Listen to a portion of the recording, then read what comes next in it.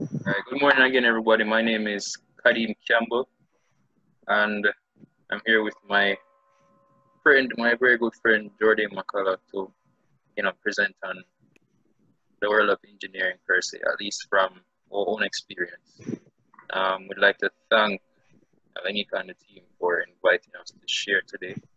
And at the end of it, hope you guys are motivated and even more determined to become engineers or an engineer of your own kind. So, I want to start off with our journey. Firstly, I believe an engineer is somebody who solves problems. You're able to look and identify problems in society and brainstorm, come up with ideas and implement them as possible solutions. So, for my own journey, I want to stay started from KC. For the longest while, I remember just wanting to be a medical doctor. But by the time I got to sixth form, I wasn't as much interested in school anymore, um, to say the least. Wait, so Repeat? you went to Campion? No, I went to Kingston College. Oh, I can never tell those apart. No, you see, when you say Fortis Cedric, non-Potest, that's Kingston College, right?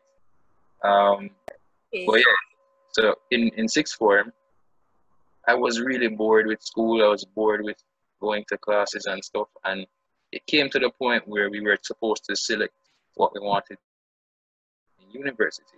And I was just reading through UA's programs. And, you had programs in math, in chemistry, physics, medicine, and all that just seemed so boring, honestly. Um, but I saw electronics engineering, and that piqued my interest. So, having left KC, I went to UA for tertiary level education. Um, did 3 years at UA, but that's how long the degree is. And after graduating, I spent like 4 months at home because I was exhausted, honestly. And then started teaching at KC for another 4 month period. And I'm finally at Huawei doing an internship. So I'll hand over to my colleague Jordan to share his journey with you. Is it morning? I think it's still morning. So hello, good morning, guys. Oh yes, Cassie, Daniel, Miss Ricketts is saying that you're breaking up a little. Is that the same with me, or can you guys hear me clearly? Yes? No? You can hear me clearly? Sure. All right, nice, beautiful, beautiful. All right, so my name is Jordan McCullough, and as Kadim said, we are very good friends, good brethren from KCA, long time I know him. Yeah, I'm Jordan McCullough. I am studying right now, what is it? Computer engineering at University of South Florida. Beautiful, you're hearing me clearly. I'm studying computer engineering at University of South Florida. I'm in my second year. It is a 4+1 program. 4+1 meaning you do both a bachelor's and a master's in that within the same tenure. Before attending University of South Florida, I was at UTech and I was at UE. It was more or less of the same type of energy, even though I had passions within computer science and physics. I did not clearly see what I wanted to do straight out of high school. I know that I was very good at math or okay at math, and okay enough to get an A at math within math courses. Definitely not as good as Kadim because he's top man. And thereafter, I began delving deeper into the whole physics department. and I realized I love that as well. And just as time progressed, passions just began to grow, and interest began to grow and to take root. And I just chose one of them, and the first one was actuarial science. The program in itself at University of West Indies was really good, but I wasn't so much interested in business accounting because it was just not my thing. It was less of it being something that I can do and more of something that I am not willing to do, something that does not challenge me to the level that I wish to be challenged. The computer science courses, however, were beautiful. Math courses were really challenging, and some of the professors were really eccentric, and I really appreciate eccentric professors. Kadim can really tell you based on our history at Kingston College. But anyway, I really appreciate eccentric professors. And yeah, so I decided that, well, business is not for me. I have no interest in there right now. At that point in time in my life. Then it was UTech, the electrical and computer engineering program. That was a lovely experience. That was for 2 years. It was just brilliant, to say the least. During that program, I have made beautiful friendships, both with fellow colleagues and with professors. Within that time, I had the opportunity to take part in international robotics competitions with the IEEE team that was there. Beautiful experience. That competition was in Florida. That was a beautiful experience. I learned a lot, and I truly believe that that was one of the greatest years that UTech would have had to offer me, because there were so many personals that I could have learned from, versus just me becoming a part of a community and like, oh, well, this is this, that is that, just do my schoolwork and get an A and then move on and see how I can get a job. It was a lot more than that. It was bigger picture, people that did not think according to the normal dimensions of just living and just doing things to survive, and more of what can I do new today, or what can I learn that I did not know yesterday. It was a beautiful experience. Really appreciate them and them. Lovely. But I still longed for more. My curiosity peaked even further into fields of aerospace engineering and computer engineering. The program at UTech was okay. It was good, not discounting the program that they have at that university, but I was just looking for a lot more. And I ended up at University of South Florida doing the same program, but with an additional 1 year for the master's program, the 4+1 program that I was telling you about. So far, it's been a beautiful experience. Obviously, the opportunities are a lot greater, but what I really appreciate at this university is the diversity of population and the ability to learn. That is my thing. Wherever you go, you must be able to learn from at least 2 or 3 persons per semester, something new, and bringing people from various parts of the world, Russia, China, Vietnam, Mexico, so many different places, so many different friendships, so many different relationships, so many different learning opportunities this university has offered me. So it has been a beautiful experience. As Kadim said, it is not just a 1, 2, 3 thing where you say, yo, John, Star, I come out of high school, I'm gonna know someone do this, I'm gonna know someone do that. You may have some type of inclinations to a certain program or to a certain field, but at the same point in time, you don't know nothing for sure. It's always a journey, and every step that you take, you will learn more and more about yourself and more about where God wants to take you. So yeah, that is me. Right back to Kadim.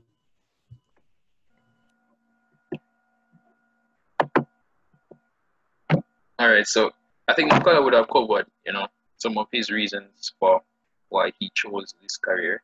His interest in physics, and just wanting to be challenged. For me,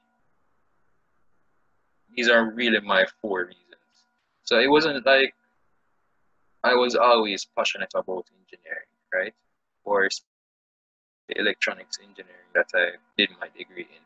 As I said, when I was leaving sixth form, and I saw electronics engineering as a program at UWI, I really just thought it could have been a cool thing to do, right? A lot of people might say that that not really sound responsible and nice and all whatever, but I mean, I look at my phone, I look at all the gadgets we use, you know, the PS4, your game systems, the television, and all of them have some form of electronics in them.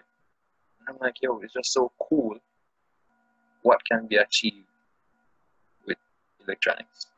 That's my first reason for choosing, you know, electronics engineering as my field of study by extension career.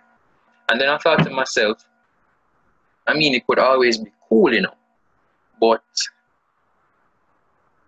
will it have relevance? And again, I said, yeah, man, this field must have some kind of relevance. The age we're living in is, I want to say, the age of technology. You'll only become more advanced where electronics is concerned.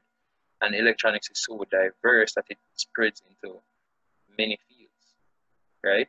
You know, there's transportation, it could be in hospitality, it could be in security, could be in consumer business, you know, like buying and selling of stuff. And so job security was there. So apart from it being cool, I could at least know that after finishing, you know, if I was properly equipped, I'd have a job. My other reason now is being in high school, I did the sciences right throughout. You know, biology, chemistry, physics. You could say IT is a science as well. Math is definitely a science, guys. We love math, definitely. But what I'd say is in high school, most of what you did was, you know, theory based. I don't think I got a good appreciation for the practical aspects of it. You know, you learn about some theory of electricity in high school, but you don't get to play with electricity. Although you don't want to play with electricity because it can harm you.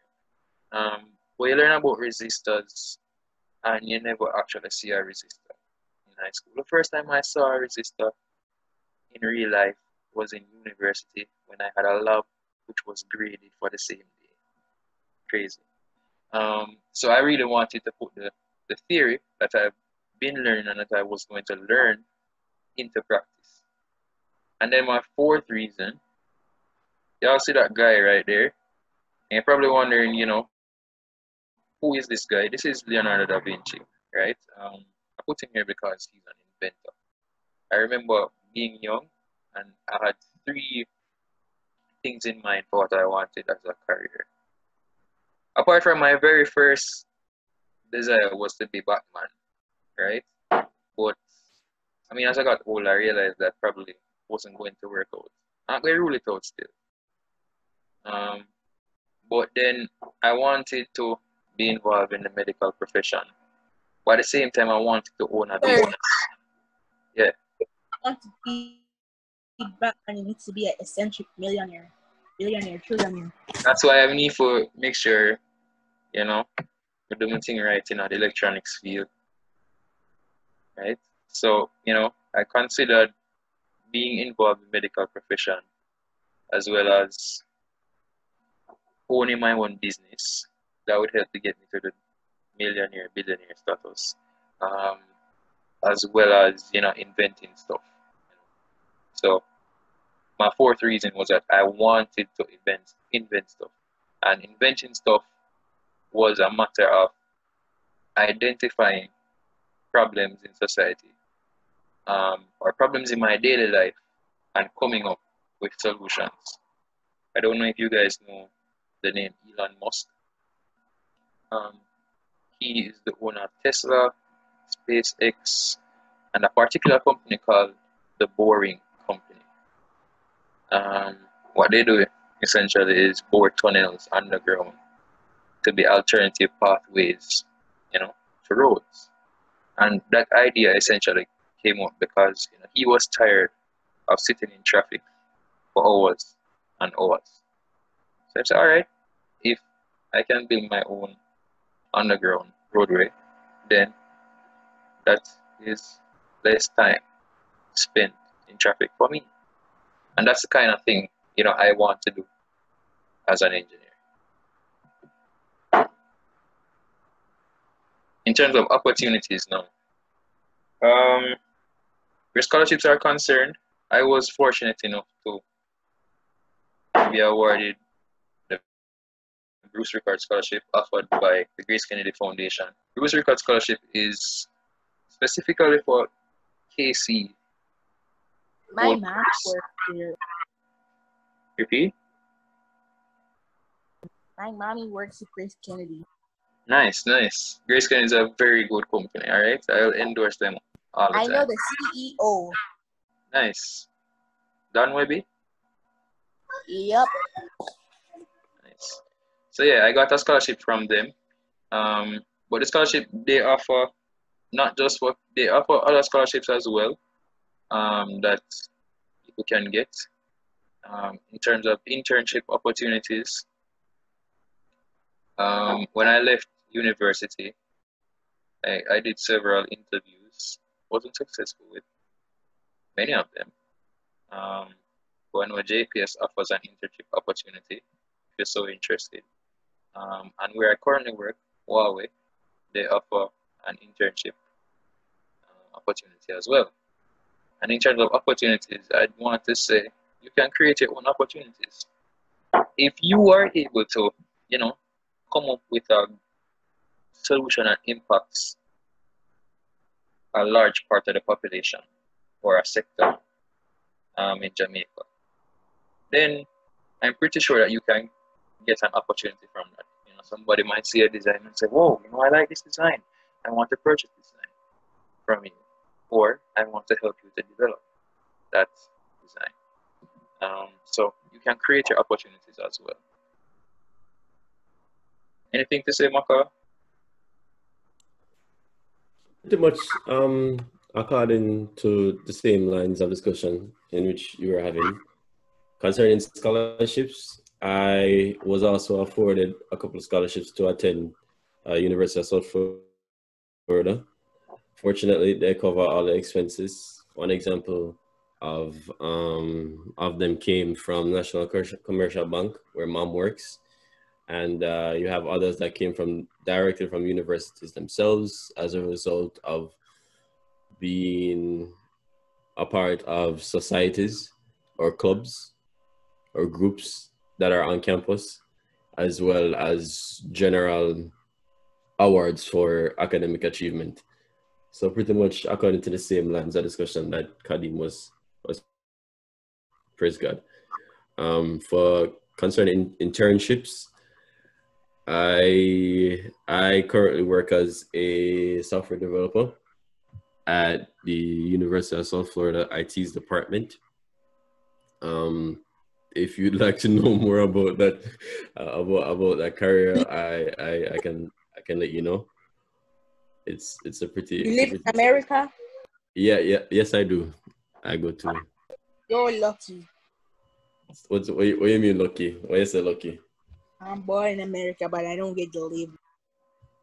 You really want to live yourself right now with everything I go on this now? But I'm glad for the backyard. What do you think? But I'm glad for the backyard every day. My message family, I call them, I check up on them and all kind of something. And I say, yo, it would have just be such a beautiful experience just to wake up in my own bed, just one morning. And when I look out of the window, I see like a big coconut tree. And I hear my mother, I cook some porridge in the, what you call it, in the kitchen. And I say, yo, Johnny, you ready?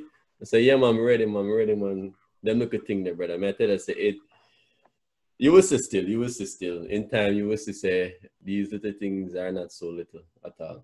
Anyway, yeah, so scholarships coming directly from the university and from Aki and Breadfruit. And if I tell you, a long time now that anyway, never stay on track because Kadim will cost me out. It's that good Jamaican Aki. Oh God, brother, you know, a long minute them thing. Anyway, I'm trying to focus. Yes, so internships. Then Miss Ricketts is really Jano star plant. You know, so them now good planting up here. The planting what them have, it me don't know sit wrong with it.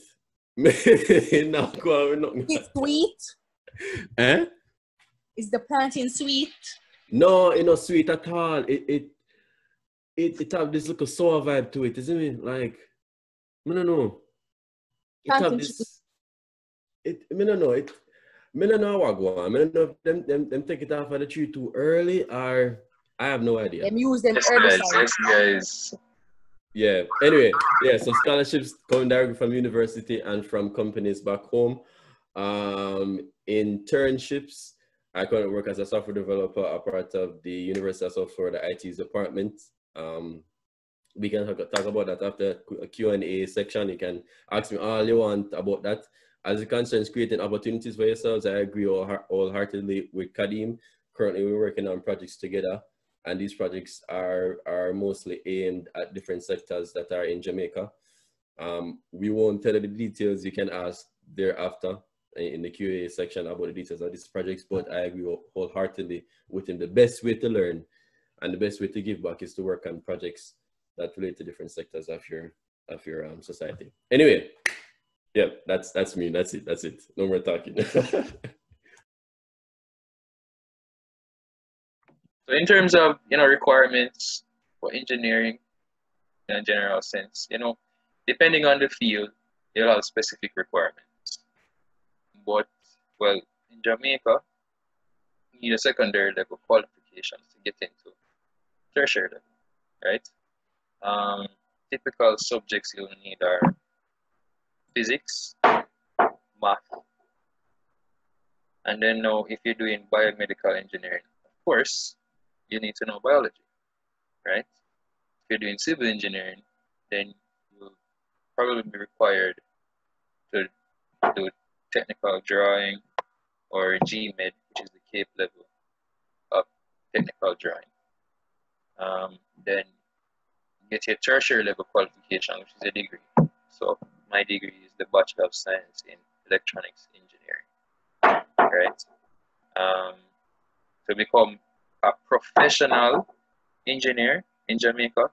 So right now, I am not recognized as a professional engineer in Jamaica, nor do I recognize myself to be one, honestly. So I have an engineering degree from the University of the West Indies, but until I am successful in my application with PERB, I am not a professional engineer in Jamaica. So Well, you sir, apply to PERB, yeah? once you get a vacation, come down to Jamaica and eat some fish and festival. You guys from Makala. Me here. Kadim is talking now, so we have to pay attention. We can talk about that after.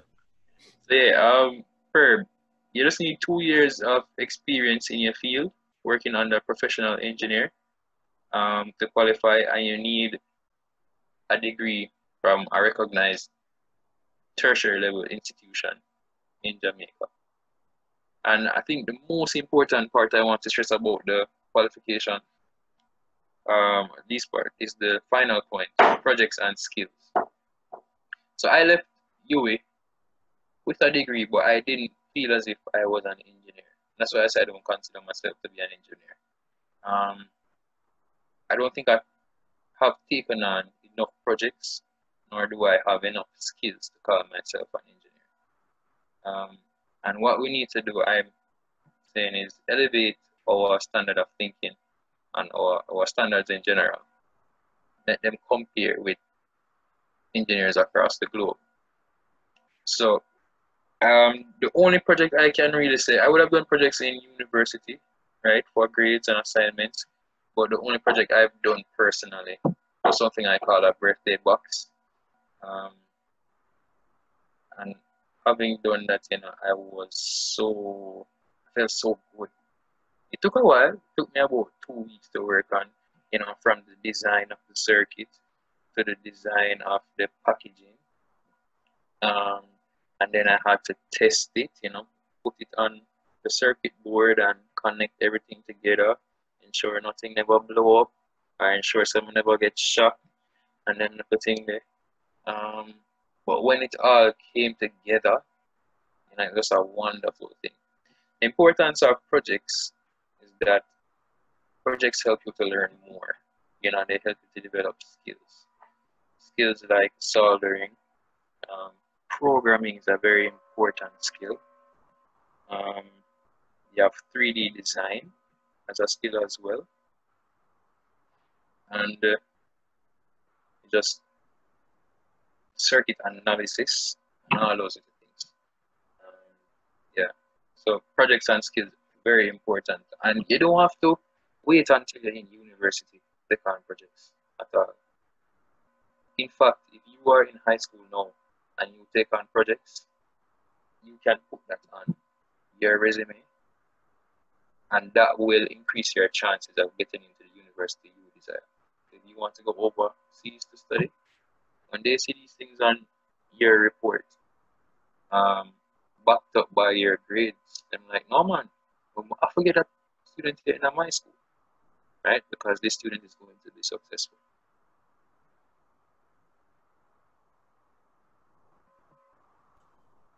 Yep.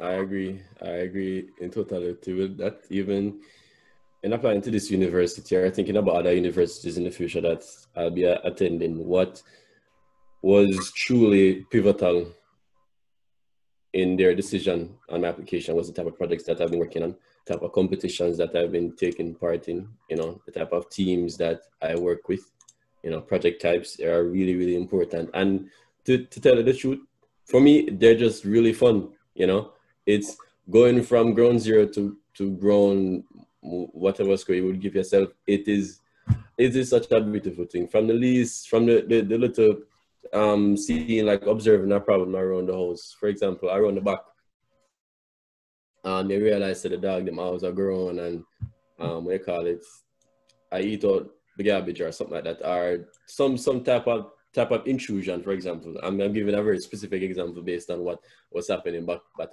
home. So we have a lot of dogs next door, and they have, I don't know where they get that tendency from, who teach them that. I tell them, say, them have 2 yards, but every night at around like run them time there, them always come around on the back of the yard, and them dash away all the garbage, take what them need to take and then move on and gone. And then when morning come, we are say, oh, we don't know how them get in or out of the place, because as far as we're concerned, it fence up. So what that did is that it put up a surveillance system, right?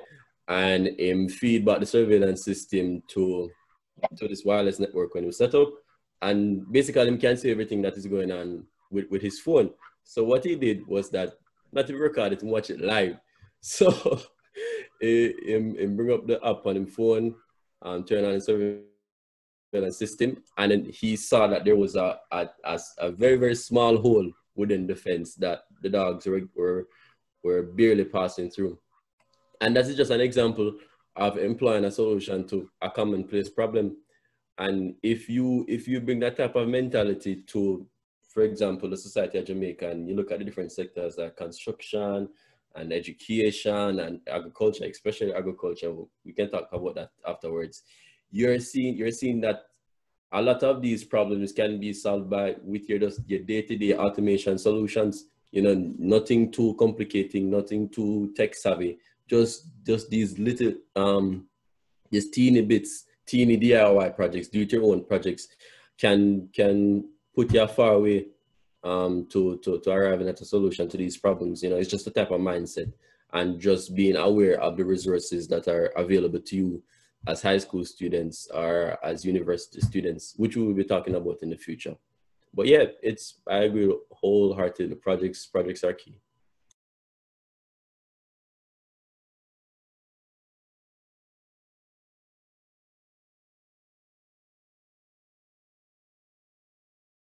So in terms of what I have done thus far, I have taught and I'm currently an intern. As a teacher, it was an interesting experience because I taught at KC, and really what that involved was, of course, showing up for class and teaching in class. Um, but it also involved a lot of work at home, preparing for lessons, marking assignments, and I gave the students um, designing exam questions, um, and just the whole administration of what is expected from teachers. Teachers, like students, have to register every day to say that they came to school, and teachers have to attend meetings on a weekly basis. So that was what I had to do as a teacher, and how the teacher and the electronics engineering fit in. I taught the subject electrical and electronic technology, which was offered to the fourth and the fifth form students. So that's where my knowledge from university was able to benefit me, not directly in the field of engineering, but in the field of teaching. And now as an intern, to be honest, I don't do much daily. I work from home, thank God, with the whole COVID situation. But at basic, I'm required to be online and available for whenever my mentor or members of the core team, because I'm a core network engineer intern, require me to do anything. Most of the work that I've done thus far is really information collection. Huawei has their own systems. You can go on and you can collect information about the various elements of the network that exists in Jamaica and the wider Caribbean.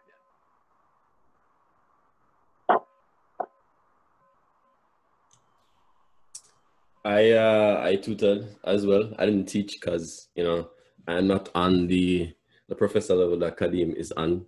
As I said, he's a top man. But for me, I tutor and I still tutor physics, computer science, as well as mathematics courses from the high school level to the university level, the second year university level. As a tutor, it is, yes, William Taylor just mentioned that you work at Huawei. Yeah, he does. So as a tutor, it's the same type of expectations. The sessions are more streamlined. So, from such time to this time, 2:30 to whatever time, you communicate with the student and you see what is what. As an intern, a software developer intern, it depends on the season, it depends on the semester. But during spring and fall semesters, the workload is a lot more because you have students on campus and you have a lot more maintenance and a lot more sprint tasks, sprint project, a lot more projects to be worked on. But during the summer term, things die down a little bit and the projects are more geared to backlog. We call them backlog projects, stuff that are important, but not as important as stuff that we would do normally in the spring and fall semester. So you have work, but it is not as lively as it would be during the spring and the fall terms. But yeah.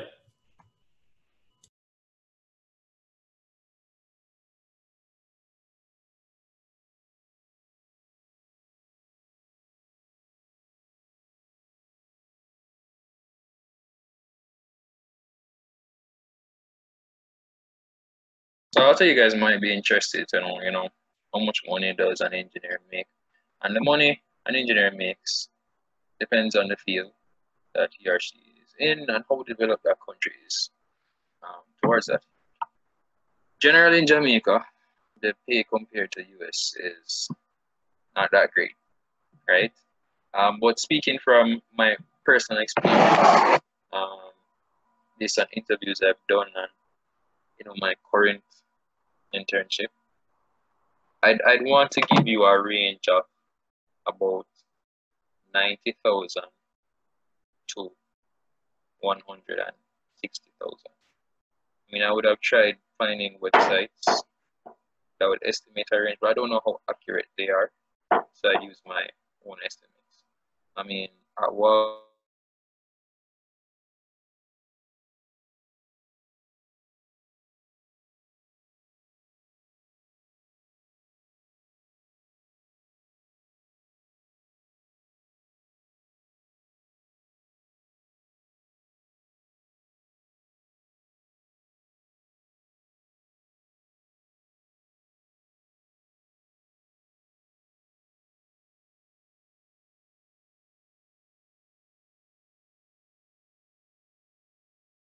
repeat.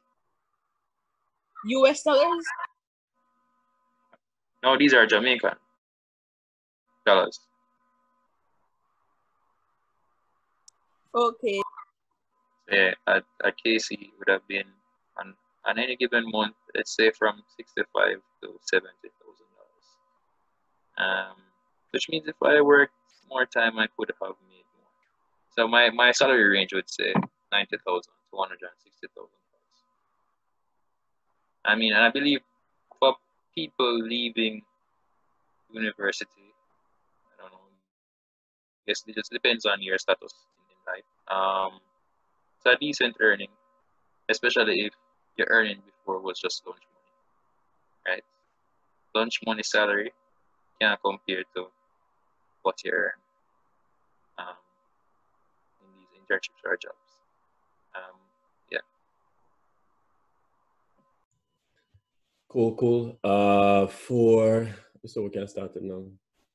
For the tutoring, it's what is it? 14, 15, $15 an hour. I would normally have say 10 hours a week tutoring, thereabouts. $14 an hour, 10 hours a week.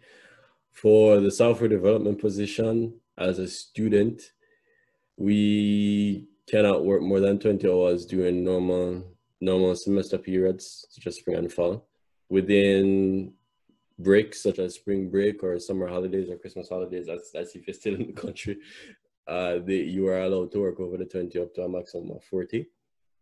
They pay you $10 an hour or 11, is it 11? Yeah, $11 an hour after tax. Yep, $11 an hour, and that would equate to thereabouts on a monthly basis 700. Yeah, 700 a month. That's close to 90. That's close to what Kadim, the amount that Kadim was speaking to. And let me just make sure. Yep, 90 thereabout as a student intern. Yeah.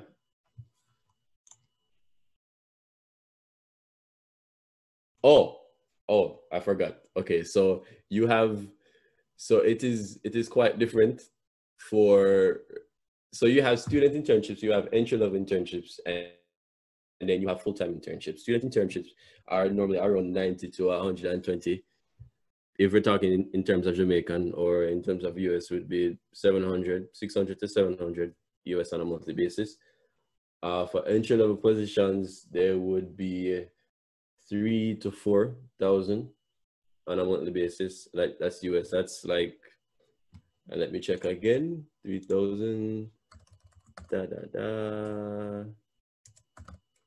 So yeah, 400 to 500,000 for entry-level positions. That's when they leave university. And for full-time positions, when they're moving out of like the first 2 years of working, or the first year of working for a company, the salary normally increases by 3,000 or 4,000. So that would be around about like 800 to 900 a month in terms of Jamaican, 800 to 900,000. In terms of Jamaican in the computer engineering field. For the other fields, it may be similar, but I'm really not sure. But yeah. Yeah, so we're essentially at the end of our presentation. Before we go, two things. I want to share some resources with you that you can use to develop your skills from early as now. And then you have the Q&A, of course. So there's the Arduino website. And Arduino is essentially small tool that you can use to create electronic projects, um, varying in complexity. Tutorials Point is a website that you can go to learn about various programming languages.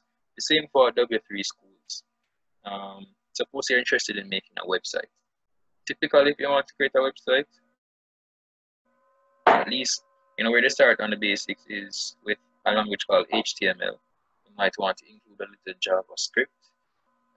You might want to pretty it up with some CSS. I know you hear me saying all these things, and you're probably like, what is he talking about? Check out Tutorials Point and check out W3 schools, and you'll know exactly what I'm talking about. And then the final resource I want to suggest, I recently learned about this one. I learned about it from Makala. It's called Tinkercad. Now, Tinkercad is a software, online software that allows you to do 3D designs, I'd want to say. What could possibly be your packaging or your circuit, and you're allowed to test and simulate your design. So it's it's really cool. And these are, I'd want to say, simply enough that even in high school you can use them and master them. Two of the most general resources though, I haven't listed them because everybody knows them, are one, www.google.com. Google. Just Google it. If you're not sure what you want to do, Google it. I am quite confident that Google will have your answers. And then suppose you don't really like read, right? You want a little more action. Next word is www.youtube.com. I mean, a lot of my learning is done between both sites. Sorry for that. But then if you're into more formal learning, you can check out Coursera.com or edX. So those are some resources. I really encourage you. If you know what you want to do from now in terms of your career, start working on those skills. Start doing projects. So that by the time you're at my stage, you're like a real boss. You develop a game already. You invent a thing already where people are aware, and you can see a name in a newspaper and all these other things. So I want to move on to the Q&A. If you have any questions, and we'll try our best to answer them.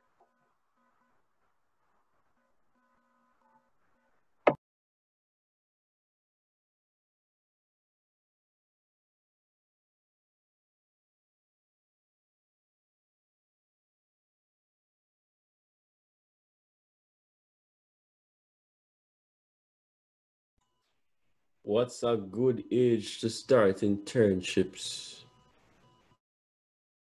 Oh, Sahana here is ready to present when done. Okay, so I guess I'll answer this question. A good age to start internships as soon as possible. I know that in Jamaica, it may not be as as popular as here, but you do have opportunities for high school students to take part in that can help in their electronics development, their software development growth or knowledge base, or whatever it is, mechanical engineering, electrical engineering, working with circuits, working with breadboards, working with Tinkercad, working with Arduinos, working with a lot of things. It's just to do your research at home, and then just contacting as much people as possible over the phone and seeing where you can get your hands dirty. So as I'd say, as soon as possible. They might not be as formal as internships I normally are, but you'd be surprised. You'd be surprised. So as soon as possible. Yeah, someone is asking about my work at Huawei. Let me be honest with y'all. Huawei in Jamaica doesn't do the cutting edge work that Huawei does. The Huawei office in Jamaica is really like a sales office. slash maintenance point. So the cool stuff happening in China, you know, developing the phones, etc. If I'm being honest, my internship has been pretty boring. You know, it isn't necessarily what I thought it would have been, but I am grateful for the experience nonetheless. Yeah. There was a good age to start internship. Repeat? What's a good age for internship? All right. So, as Makala was saying before, internships. The unfortunate thing is you might not be you might not be able to get them until you leave like university. But here's why I say that. It's generally the concept that by the time you leave university, you have acquired the necessary skills that the internship will require. So I think if you can develop those skills from now, then companies will have no choice but to give you an internship. Because I've seen reports where in the US, you know, you have an 11-year, I think he was like 11 when he developed the game, and he got an internship at Facebook, you know, by 14 probably. So it really depends on you and how qualified you are for the internship. Age is not the qualification, it is the skills and the projects that qualify you to some extent.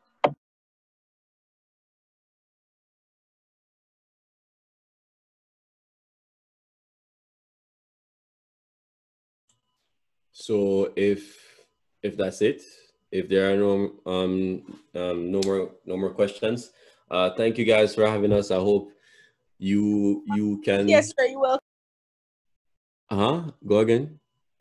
Yes, you're welcome. All right. Yes. Thanks for having us. We really appreciate the time taken for you guys to sit and listen you need to go on vacation soon. Soon. To Jamaica. Soon. We're working on it. Ackee and saltfish. Yes, we're working on it. My boss. We're working on it. So I'll promise a vacation, and you'll promise that you check out one of these resources. That sounds like a good deal. Yeah, so thanks for having us again, guys. I really hope to learn something or can move on to learn more things. You know, hopefully this helped you and wasn't too boring.